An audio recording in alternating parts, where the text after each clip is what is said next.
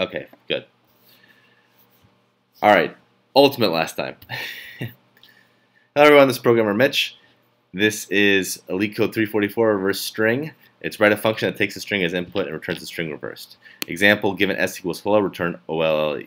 It's a Leetcode easy. It's not that long, but we're going to do something a little bit different today. We're going to do 4 different approaches to it. So how you do this in Python is just return s -1, just like that. And let's go ahead and see. I think I just ran that before. I've been having a little bit of technical difficulties this stream, but I think everything's been sorted out. So you return that, and that's how you kind of do this. But if you're in an interview setting, you probably wouldn't want to do this. They probably want to see you dive a little bit deeper into the problem. So one way to one step a little bit deeper is to cast this string into a list or an array, as most languages call them. Reverse that array and then join it back together into a string. So let's go ahead and do that. So you just say list of s is this. That's making that a list. Then you do reverse of that list. And so this would give us something like, sorry, I'm going back and forth from JavaScript and Python, getting a little confused. So this would give us, at this point, would be O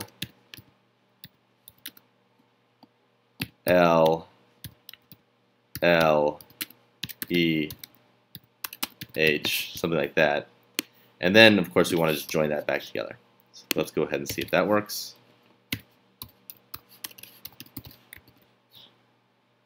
Can't hear me. Okay, you can't hear me. Thanks. I've had some technical difficulties. Okay, so now we can try this join, and that one works as well. Probably a little bit more standard is just thinking, okay, you walk through with a for loop starting at the end of the list, and you have a return string, and you just add every character from the end to the start, and then there you are. So let's go ahead and code that one out. So we have a blank return string. Then we say for I in range of length of what? So starting from the end, we want to do length of s -1 by negative -1 steps to the negative first thing, because for loops in Python and most languages, they start inclusive but they end exclusive, right? So we don't actually get to the -1, we only get to the 0. And then all we have to do is say, well, that return string for every index in this for loop, we'll just take what we're doing. So we're already counting backwards, and then we just return that return string. And let's go ahead and submit that. So that's good. So those are 3 quick ways. Let's do the 4th. It wasn't asked, but can we do this in place without use of extra memory? So what does that mean? And I want to take a swig of tea. So that means that the array, we do not create an additional string. We use the current one, and then we return that. So let's think about how we could do that. One way to do that, or a nice way to do that, would be, okay, you have your start element, your end element, and you swap them, and then you move elements in. Something that's a little bit tricky with that is, okay, well, if you swap one, you kind of lose access to it. You lose that, you overwrite it. So you can use a temp, something called temp variable. So let's go ahead and use that method. So we have a start and an end. The start starts at the beginning, and the end starts at the end, which is length of s -1. We also say that s is list of s, so we say that's an array, or we cast that to an array. And then while start is less than end. When these cross, we want to stop going.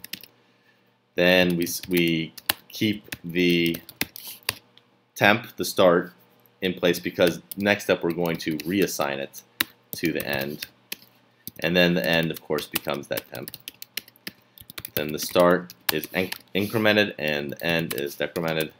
And you just return s. Not quite, right?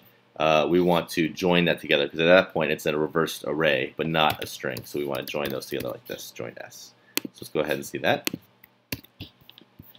And let's see if this works. Good. So that's another method of doing it in place without use of extra memory. And let's tighten this up a little bit, because in Python you can assign these, you can get rid of the use of a temp variable because you can just do that all in one line, and that's just start end equals end, or I shouldn't say equals, but this equal sign is an assignment operator, start. So that should also work.